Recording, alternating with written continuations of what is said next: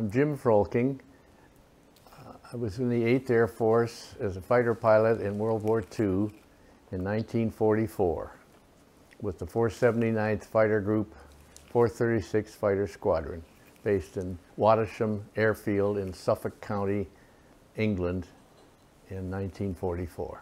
How old were you when you joined the service? I was 18. I was a high school senior when Pearl Harbor happened in December 7th, 1941, and I knew that we would all be drafted. We went to war right after that, you know, on the day after December 8th, President Roosevelt declared war on Germany and Japan, and we knew all of us would be drafted or whatever, and so as soon as I turned 18 in April of 42, I enlisted in the Army Air Corps because I wanted to fly.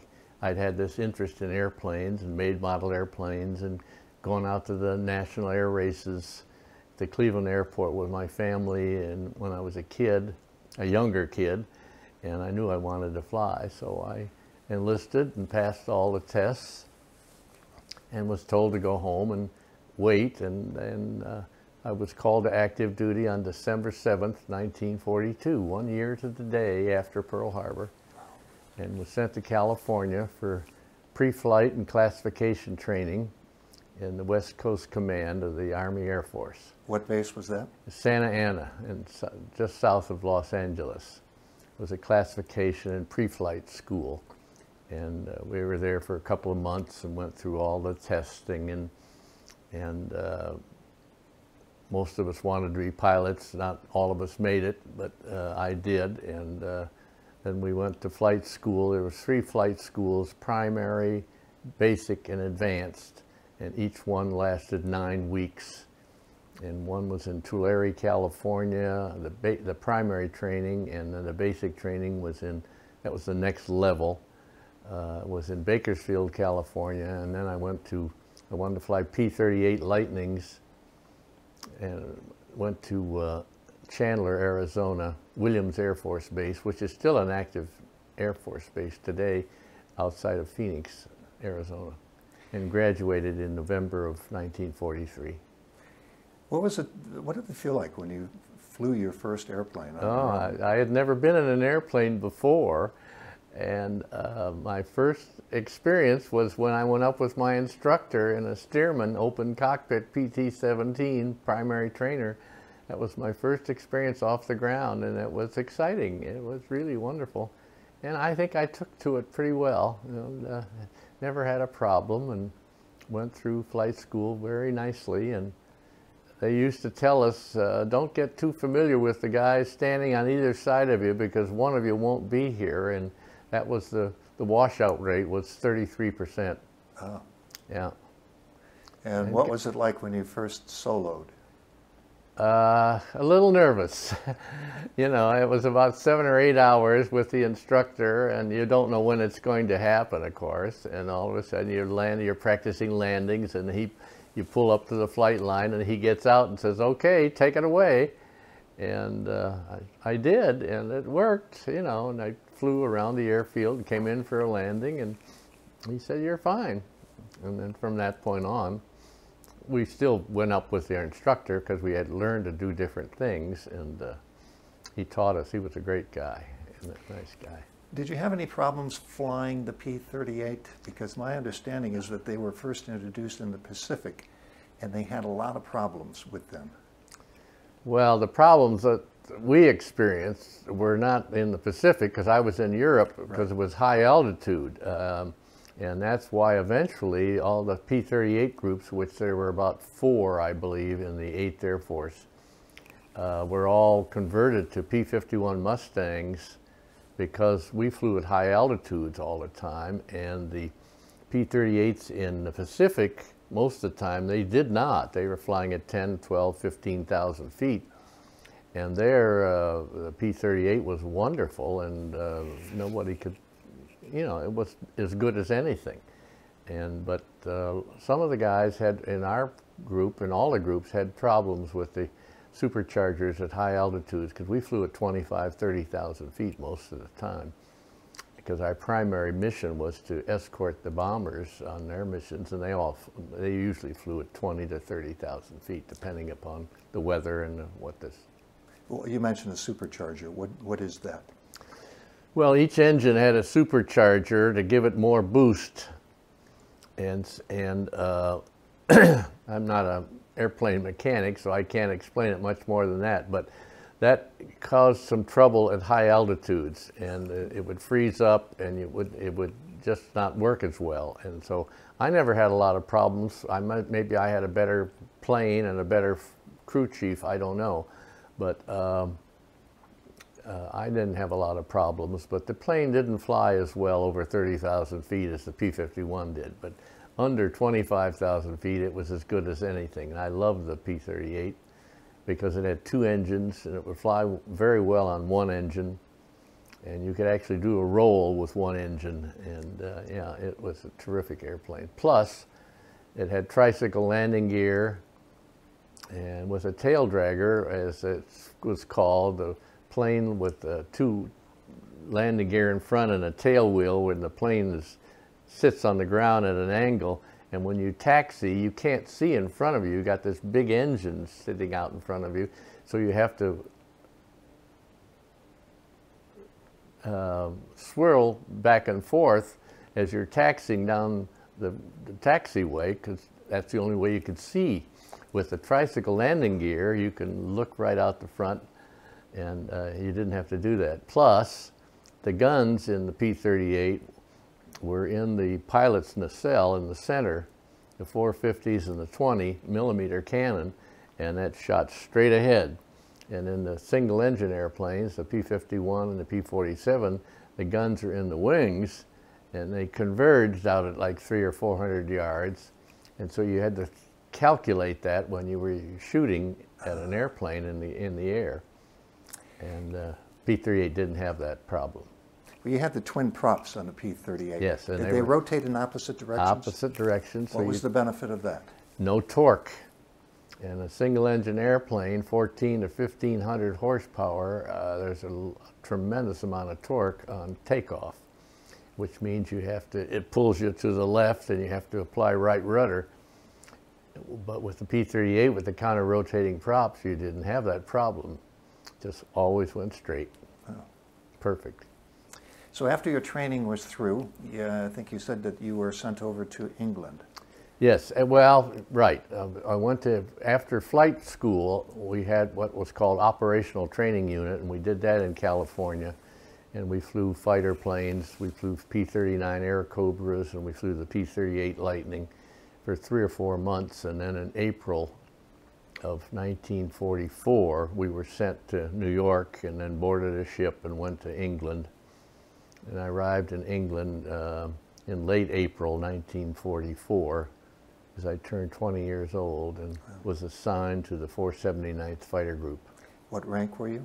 Second lieutenant. Second lieutenant, okay. Where was your first mission? D-Day, June 6, 1944. All of the P-38 groups were assigned to patrol the sea lanes from England to Normandy. And the reason for that is because the twin-boom, twin-engine aircraft was so easily recognizable. There wasn't anything else flying that was like it. And the weather was not very good on D-Day. If you recall, D-Day was originally scheduled for June 5, but was postponed because of weather, and it went on June 6. The weather wasn't much better on June 6, but they did it. And it worked, of course, and so that's what we did. Did you have any inclination as to when D-Day was going to be, or did they just wake you up and say, we're going? Well, we knew about it the day before, because it was supposed to be on the 5th. Right. And all the airplanes were painted with the invasion stripes on the wings and on the fuselage. All Allied aircraft had invasion stripes. Was that just so that ground crews or whatever would never a question as to what was Allied and what was not, and those were painted, you know, like 24 hours before we actually flew. So my first mission was on D-Day. And did you see any combat on that day? None. No. No planes? No. Just other P-38s Right. and lots of ships. That was the most wonderful sight I'd ever seen. It was the ships going from England to Normandy. There were 4 or 5 lanes of ships going in both directions, and there was like 7,000 ships used on D-Day to supply the troops with all of everything they needed. And it looked like you could just step from one ship to another all the way from England to Normandy, France. It was just an amazing sight. What about the days following D-Day? What kind of missions did you have? Well, we did that for 4 or 5 days, patrolling the sea lanes until they were sure that everything was secure. Then we went back to our escorting the bombers, and that's what I did most of the time, was escort work. We did have a few strafing missions called targets of opportunity, or specific targets of like marshaling railroad yards or airfields, but we didn't do a lot of that, just a few. On those types of missions, did you encounter much in the way of German resistance? Just anti-aircraft flak. Strafing airfields was the most dangerous thing you could do, and we didn't do a lot of it, but we did some. And why was it so dangerous? Because the German airfields were highly protected by anti-aircraft, and there was a lot of losses as a result of that. Because you're flying at low altitude, and they could see you coming and know where you are, and and the airfields were just ringed with anti-aircraft. So were these the infamous 88s that the Germans had? Probably. Yeah. Or the smaller aircraft, smaller ones that, for high altitude, the 88s, but they had smaller guns for low altitude planes. Now, you said you had most of your missions were bomber escorts. Mm-hmm. Are there any particular missions in your mind that really stand out? Ones that you've... 2 or 3 where we followed the bombers as they were approaching the targets, and the targets were always just heavily anti-aircraft covered by the Germans, and you could see the puffs of black smoke from the German anti-aircraft, the 88s, and these bombers had to fly right through it. And I've seen pieces of bombers falling off and parachutes, and it's a horrible sight. And we, of course, we would avoid that. We would just skirt around it, and but they could not do that. And so I had just great respect for what those guys were. They were sitting ducks. But when you say skirt around it, I mean, a shell could come up and explode right in front of you at any time. Yeah, but it could. But we avoided that area. You could see the flak area. It was usually right before the target or right at the target, and the bombers had to fly right through it to hit their target. And of course, we didn't have to fly right through it because we weren't bombing, and so we would skirt around it. So your job was to protect the bombers from German fighters. Correct. Did you end up in any dogfights? A couple, and it was scary. The first one was really scary. It was like a beehive.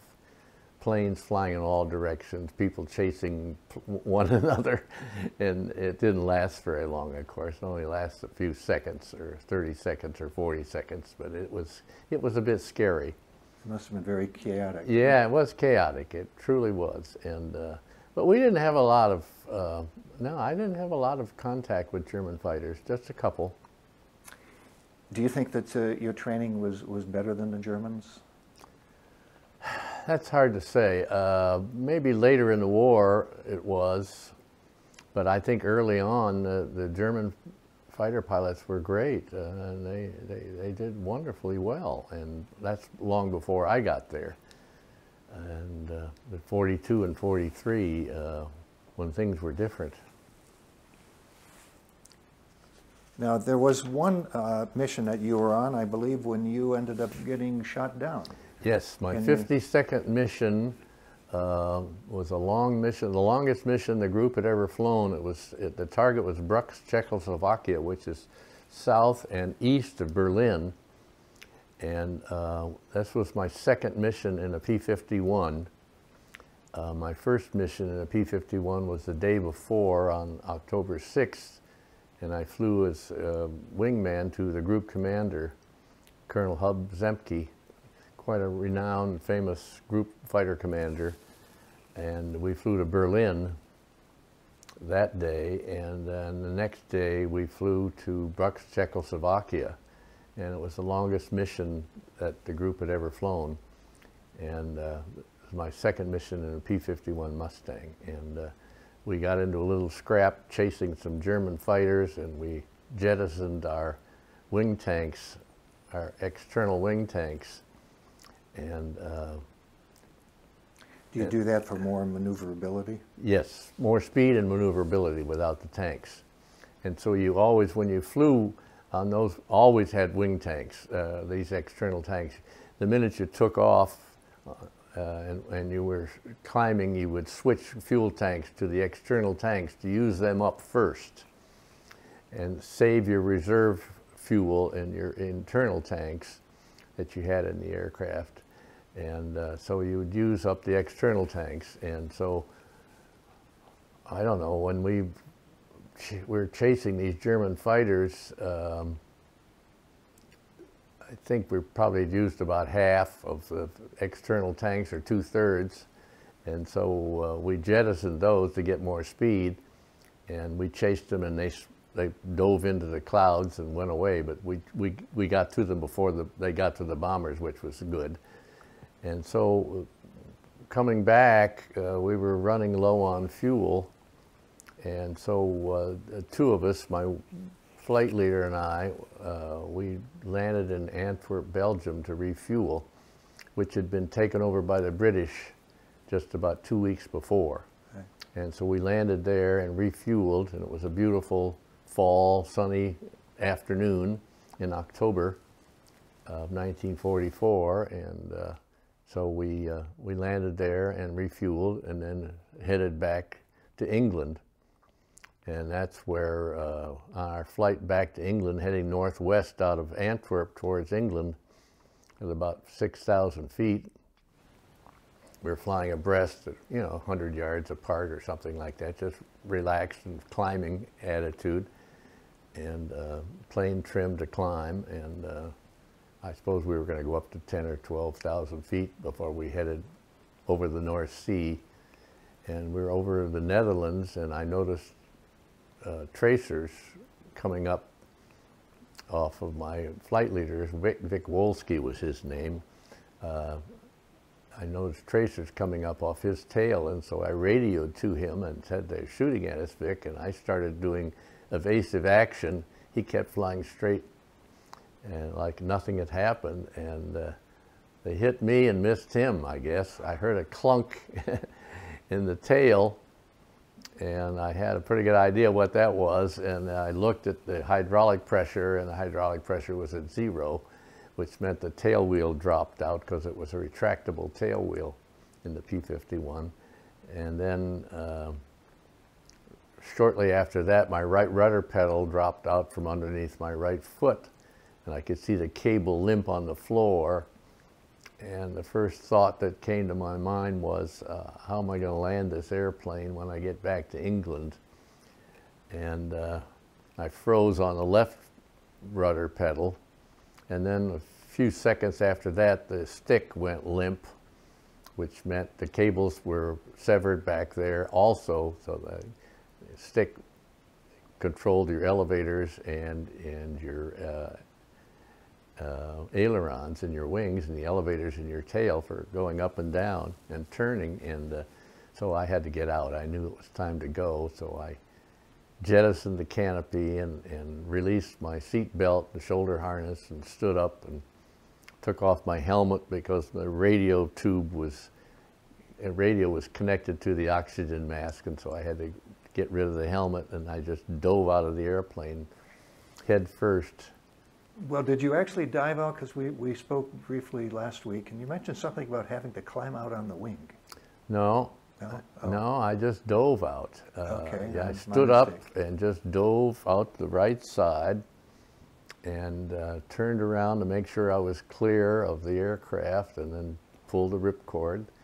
Parachute just opened right up. We had back-type parachutes, and we sat on a cushion and a dinghy pack, a little inflatable dinghy, one-man dinghy, and we had that connected to our parachute harness.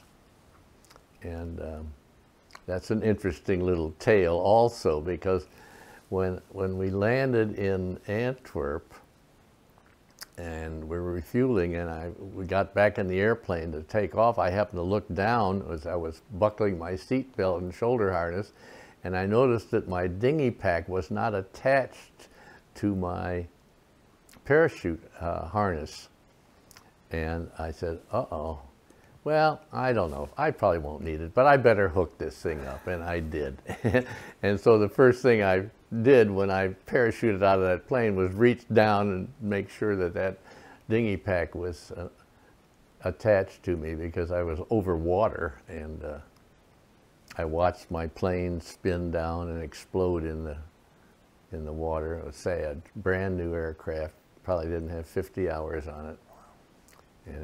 And then I landed in the water and was struggling, not struggling, but just getting out of my parachute harness, and I put my foot down and I touched bottom, and I'm in water about chest deep, and I had landed on a sandbar. So I inflated the dinghy and climbed in, and I noticed that there was a portion of the sandbar that was out of water, maybe 100 yards from where I was. So I paddled towards it and climbed out of the dinghy and pulled it up on the shore. There were 9 bales of hay on this sandbar. Mystery why they were there, I don't know. Of course, they were all water soaked. But so the sandbar, the tide was coming in. It was late in the afternoon at that point. And the sandbar, the tide was coming in, and I didn't know where I was. I could see land at a distance, and so I decided I was going to stay there, because I knew if I started paddling, it would turn dark before I reached shore. How far was the land away? Well, my guess was a couple of miles, yeah. And the distance is hard to discern, you know, on water. And so I stayed there all night. And fortunately, I was a smoker back in those days, and my cigarettes were in my breast pocket, and they didn't get wet, and I had a good old Zippo lighter in my pocket, and so I blew on that a couple times and lighted it up, and so I had my cigarettes, no water, no food. We had an escape kit with, I had Benzedrine tablets, so I took those a couple times during the night to stay awake. And there was a flare kit in the dinghy, and a ship came by during the night, and I shot a flare. I was standing right next to the dinghy, and I had never shot a flare before, and I had no idea that there was a kick to it. And it kicked out of my hand and dropped down into the dinghy and burned a hole in the bottom of the dinghy, not the inflatable part of the dinghy, but in the canvas part at the bottom, about 2 or 3 inches long and about a ½ an inch wide. And I said, well, there goes the dinghy. And so I stayed there all night, and the ship never stopped. I didn't know what it was. I thought it might have been British rescue, but I didn't think they would come that close to land over on the European side.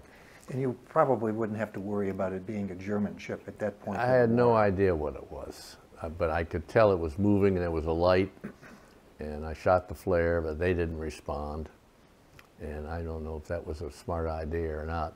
But my flight leader, Vic, he had seen me go down, and he had flown by and wagged his wings and radioed the base that I had gone down, and then he headed back to England, and he didn't make it either. He ended up with power failure and had to bail out over the North Sea, and spent the night in his dinghy, and was picked up by British Air Sea Rescue the next day, and he was fine. And Yeah, he was lucky. I think it was probably the gasoline, the fuel that we got in Antwerp at the British base wasn't as high octane as what we were used to. The plane was adjusted for, and because we used 130 octane gasoline, which is pretty high powered stuff, and so I had a little trouble on takeoff at Antwerp. My plane sputtered, but it resumed okay, and so that was my assumption later on that that's what happened. Well, what happened after you spent the night on the sandbar? Well, the next day it was fogged in, and it was a beautiful sunny day, but it was foggy, and I knew the sun would burn off the fog in a couple hours, which it did. And about 11 o'clock, it was clear, I could see land, and so I said, well, I'm going to head out. And I thought about the dinghy, that I wouldn't have any use for it. But so I started to swim, and with a life jacket on, and the water got colder and deeper, and all of a sudden it dawned on me that I had a little sewing kit in my escape kit. And so I went back to the sandbar and sewed up the hole in the dinghy, pumped it back up a little bit because it had deflated somewhat, and got in the dinghy, and it never leaked a drop. And I made it to shore in a couple of hours, and there was a typical dike in Holland, you know, because most of the land is below sea level, and so I parked the dinghy next to a fence and climbed up onto the dike, and there were two men standing there, and I just walked right up to them, and they knew who I was because they'd seen me go down the day before. Do you think they were waiting for you? Possibly. I really don't know because we didn't speak the same language. I had on a flight suit and a leather jacket similar to this one, a little darker color, and no hat, no gloves. And so they took me to a house not too far away that was occupied by a young couple with an infant, and I went up into a loft in some part of the house, and they fed me, which was nice because I hadn't had anything to eat or drink for hours or days. But that night I had to leave because I knew I couldn't stay there, and they thought they had a map, and I had a map, a canvas map or a cloth map, and they said the British was on the other side of this island. I was on the island of North Beveland, in the southwest portion of the Netherlands, where the Dutch islands are. And they said the British were on the other side of the island, and I didn't think that was true, but I wasn't going to argue with them. So they started me down a road and said, walk in that direction, and I did, and it was dark, of course, and I just walked and walked and walked. And on your own? On my own. Dogs were barking occasionally, not much, but I didn't see anybody, no vehicles, nobody. And so I walked for a few hours and then came to a village, and we were trained never to go into a village at night, so I turned around and went out and found a farmhouse. And across the street from it was a hay wagon with some bunch of hay underneath it, so I climbed in there and went to sleep. Do you recall the name of the village? Kamperland. Found that out later. And K-A-M-P-L-E-R, yeah. Kamperland, L-A-N-D. Why were you trained not to go into a village at night?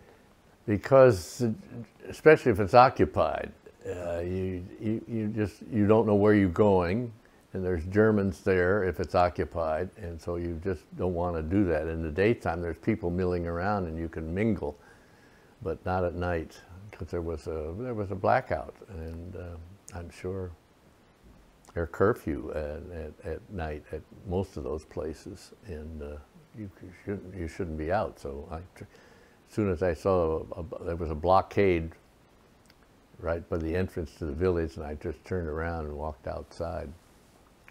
And so the next morning, I was awakened by a horse whinnying, and I got up and looked in each direction, didn't see anyone, and walked across the street and around to the back of the house, knocked on the door, and a young boy came to the door. And I had a language card, and I showed it to him, and he didn't understand, and he left. And then his father came to the door, and he had shaving cream on his face. And I showed him the language card, and they invited me in. And his wife showed up, and they took me upstairs to the second floor and brought me food. And I washed and shaved and felt pretty good.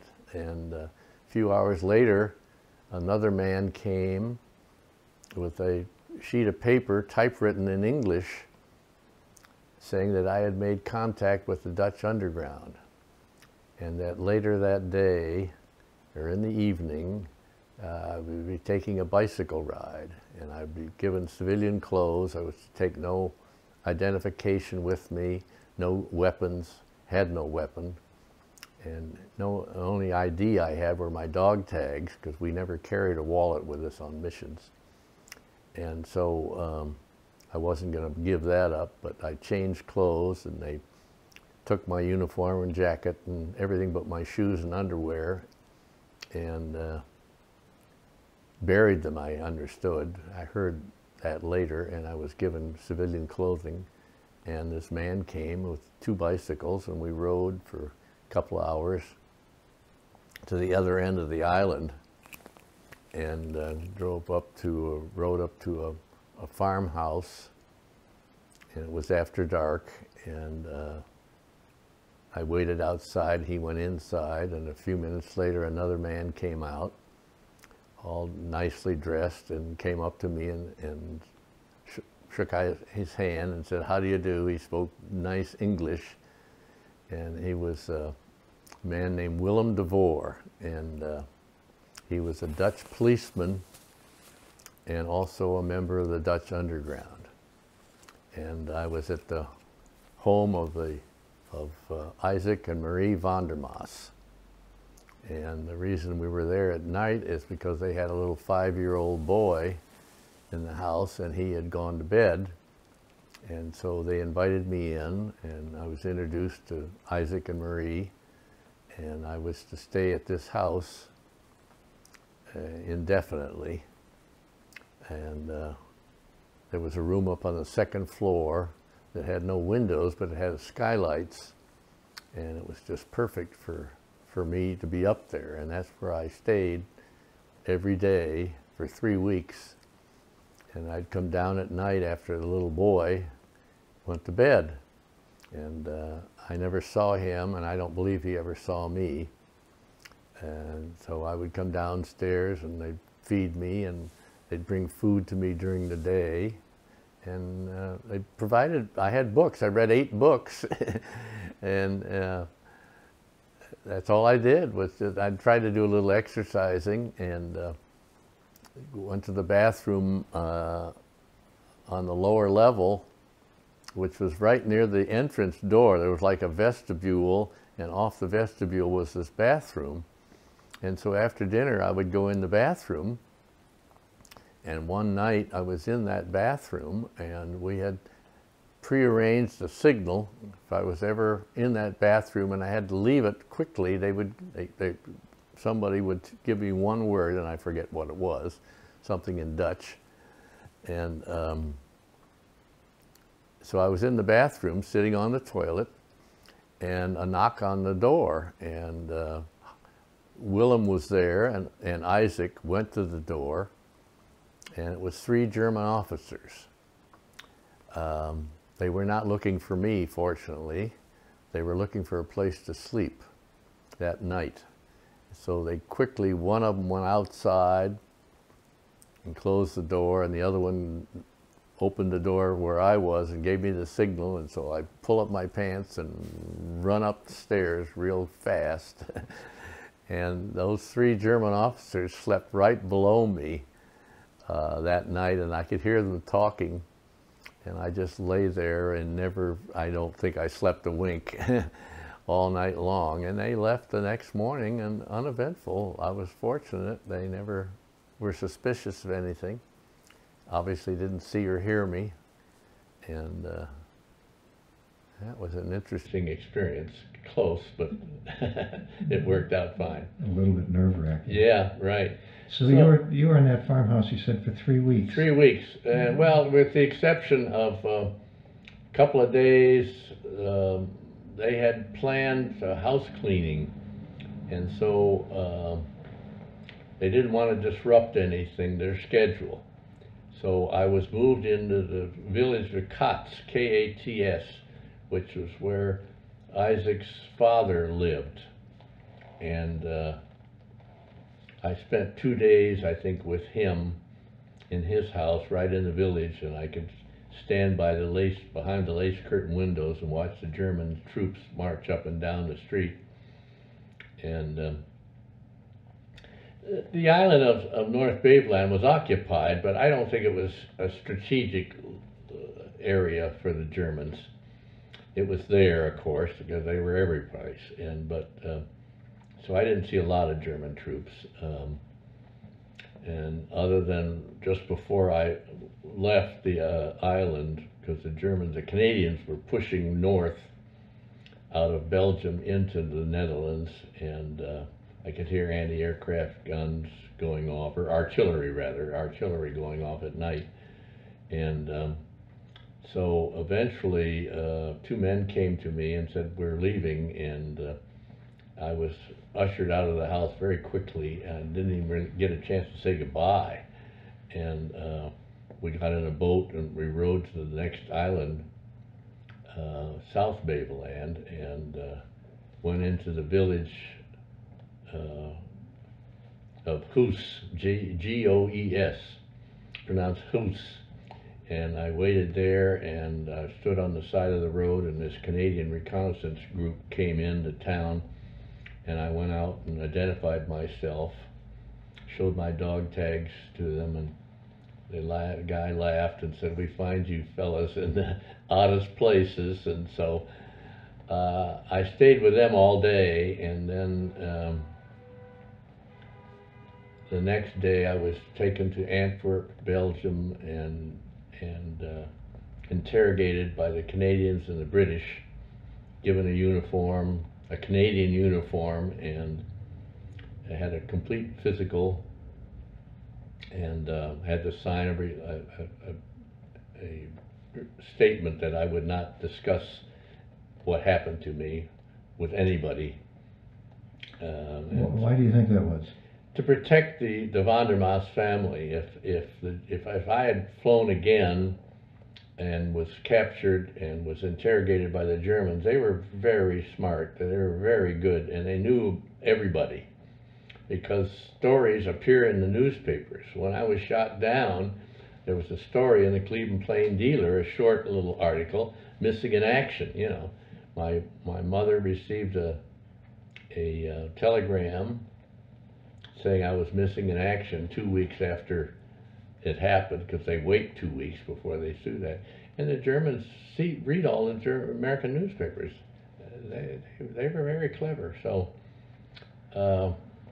eventually I got back to England and took the train up to my base, still in my Canadian uniform with no identification on it, of course, and got back to my base. And I was classified as an evadee. I had evaded capture. And so as a result of that, and I had been helped by someone, and as a result of that, my tour of duty was over with in England. So I had 208 combat hours. The tour was 300 combat hours. So I had another 20-some missions to fly. Our average mission was like 4 hours.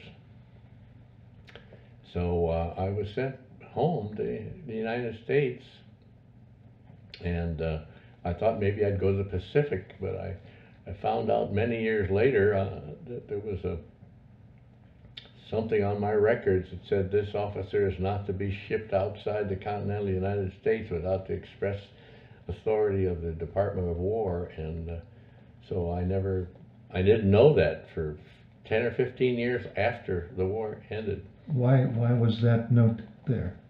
I don't know, but probably because I was an evadee. They just didn't want to take a chance. And, but, you know, so I was transferred around to a number of places. There were so many pilots coming back from tours of duty, they didn't know what to do with all of us. So I ended up in Abilene, Texas, as a flight instructor in P-47's Thunderbolts, which I had never sat in one before, but it was typical of the Army, I think. But I liked the airplane, and these were, it was an operational training unit, so the pilots were all graduated pilots, but they were new, and we had a lot of South American pilots in Abilene, Texas, and What was the name of the base? gosh, I don't know. Abilene, that's all I can think of. I can't remember the name of the base. But I was there until the war ended in September, and so in September of '45, I was mustered out. I could have stayed in, but I decided I'd had enough. And I'd had a power failure on takeoff in a P-47, and it ended up skidding off the end of the runway and messing up an airplane. Luckily, I walked away from it, but with that and some other things that happened to me, I figured, well, I'm not going to take my chances anymore. I've had enough. Now, you are mustered out of the Army Air Corps. Yes. And you come home and you start your life, and there's a continuation of that story, though, a little bit after, what, Oh, 15, yes, 20 yes. years? In 1960. By that time, I'd gone to college, married, was working, had children, and working close. I lived in Shaker and worked at Shaker Savings right nearby. And my wife called me on the phone and said, we have a visitor, can you come home? And I said, sure. And so I immediately drove home, and it was Hyde Vondermas, the son. The little 5-year-old boy was now a 21-year-old handsome English-speaking Dutchman who was in the United States on a 4-H club program because they were farmers. And he was like the 4th generation or 3rd generation farmer on his land. And he was the nicest young guy, and we became very good friends. And he was with us for 3 or 4 days, and took him to school where the kids went, and he spoke at an assembly at the school, and Now, we started a relationship there, and which went on for many, many years.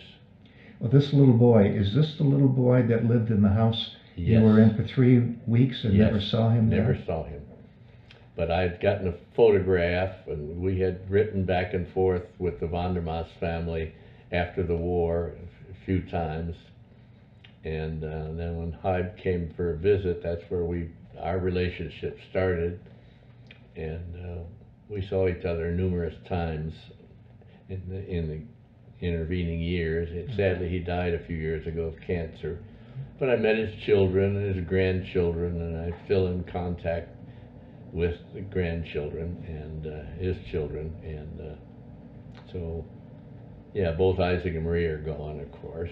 And that was just a wonderful, wonderful family. Well, they saved my life. Sure.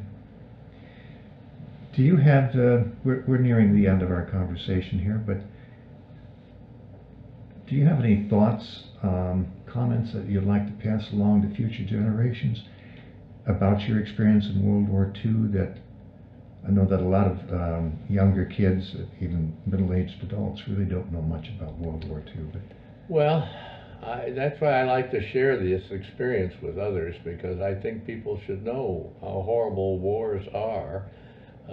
Somebody wrote that was the last good war.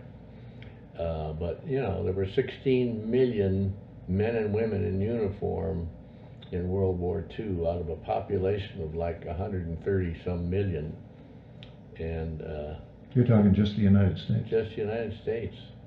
Oh. And today there's probably 350,000 of us left. So we're sadly leaving this earth, you know, 200 to 300 a day. And I'm blessed. young people should read about World War II and Korea and Vietnam, those other horrible experiences, and savor our freedoms that we have in this country, and enjoy them and help make them continue. Well, I want to thank you so much for your time. It's been an honor speaking with you, and anyway, I certainly wish you the best for the future. Thank you.